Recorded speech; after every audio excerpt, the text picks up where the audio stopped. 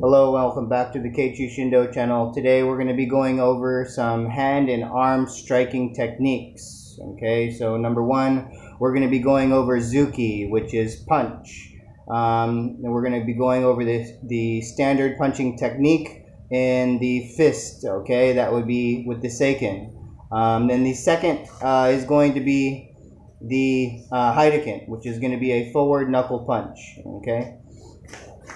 So just to get started with the Seiken. So the Seiken is the fist. The Seiken is here.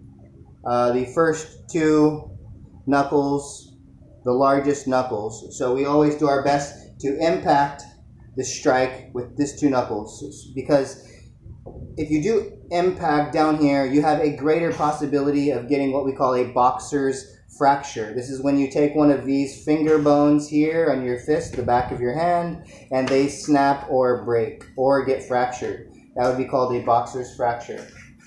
Okay, so to the best of your ability, we always do punch as best as we can with this portion of the fist. Okay, and this is the Seiken. Okay. So as there is the standard Zuki, and then there is the Choku-zuki. And the Choku-zuki is a thrusting punch. So standardly, the punch is just going to be here, right? That is the standard punch, Zuki, right? But if you do Choku-zuki, that is the punch with the shoulder extension. And when you're inputting your motion of your feet and your legs into your waist, moving through your torso with the extension of your shoulder and arm all together in one movement, you're increasing the power inside of your strike. So versus a very stationary strike with your body being still, virtually no movement at all, compared to, you see this body movement here. And this body movement starts from the ground up. Your feet are going to be transitioning like this movement. Okay? And this is going to increase your power tenfold. Okay, so it only compared to striking with the power of your arm, you're putting the movement and weight of your body with your shoulder extension into the strike. So of course, you can basically throw a strike from any position, a parallel stance. You can do it from a front stance, Zenkutsu-dachi. You can do it from a horse stance, Kiba-dachi, or Shiko-dachi, or Naihanchi-dachi. Okay? As the punch, the Zuki is extended, the other fist rotates back to position. And as you extend, the chambered fist rotates forward and down into position, while the extended fist goes back to the chambered position as they switch positions. Okay?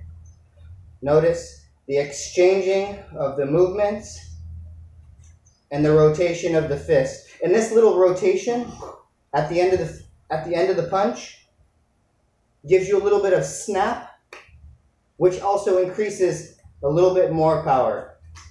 Okay? It's also going to give a different type of damage than just a solid straight form of damage versus a twisting damage. Okay?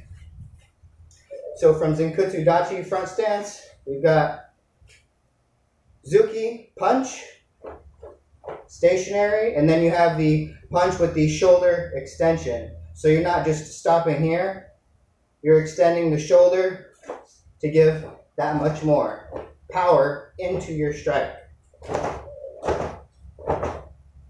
Okay, now for number two, this is going to be Hiraken. So this is a forward knuckle punch. The palm of your hand is going to be face down. The thumb is going to be tucked into your hand and your knuckles are going to be pointed forward. So this is also a different type of damage compared to the Seiken, okay, compared to the Zuki. So this would be considered a Hiraken Uchi, which would be a forward knuckle strike. They're not calling this a forward knuckle punch. They're actually calling this a forward knuckle strike. So you take those same concepts of the punch and you move them into this new hand position called the Hiraken. And impacting with your front knuckles, once again, is going to give you a different type of damage compared to the fist. It's going to be a bit of a sharper damage, okay? But it's also going to be a blunt force damage because you're still impacting with your knuckles. Just not the top knuckles, the forward knuckles. Okay? And you could strike without rotation, or you could strike with rotation. Okay? This is kind of a user's choice type of thing. Very commonly in the Shaolin Kung Fu, they are not executing the rotation. They are just standardly striking straight with that direct line. So it's not coming from back and forward with the rotation. It's just coming straight or vertically straight without the rotation. But traditionally in karate, they have the rotation. Okay, and this is Hiraken, the forward knuckle strike. Okay, or known to some, other people that aren't in the martial arts, it would be a forward knuckle punch. Just, and it's a more simple way to say it. But this would be actually considered a strike. So this would be Hiraken Uchi. And you can put the standard motion in, no body movement, or you can put in the full body movement with the extension of the shoulder and complete, and that's going to increase your power. So these are the two hand and arm strikes we're going over today. There will be more videos coming soon of the hand and arm strikes.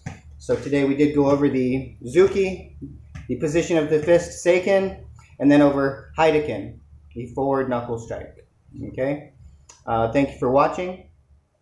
Please like and subscribe.